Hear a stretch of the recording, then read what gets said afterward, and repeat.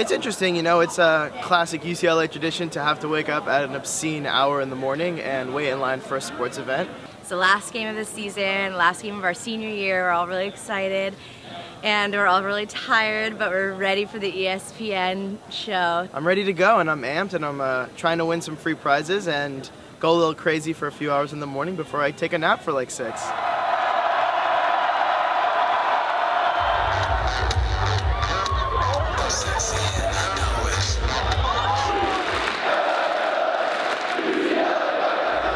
I've been a Bruin since 2001. I went to college here, I went to medical school here, and now I work here.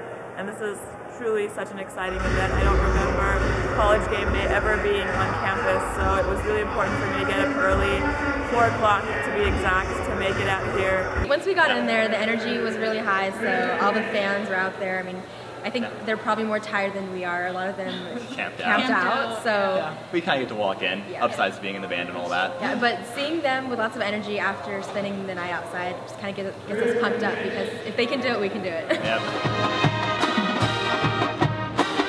The Arizona game is kind of special to me because I remember I went to the last game at the old Pauley Pavilion where UCLA beat Arizona to close out the old stadium. Me and my friends all decided to dress up as Teletubbies for most of the home games, and it's really special. It's just a great experience, especially to be here with all my friends and, you know, be dressed up as Teletubbies and going crazy. It's a lot of fun. It's phenomenal in there right now. Everyone's just going crazy. Definitely. I mean, I'm not even tired anymore. We were exhausted, but it's just so worth it. So much energy, so much Bruin pride. This is pretty much the reason we came to a school like this, with a sports team like this. Ushered, 'cause right now I'm up in her skirt.